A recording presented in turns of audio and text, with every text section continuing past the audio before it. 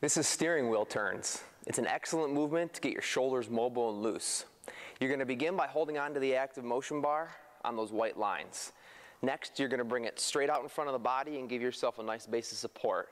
From here, you're just going to rotate the bar from one side to the other, past perpendicular, giving those shoulders a stretch and feeling and hearing those weights inside the bar move and challenge your shoulder strength.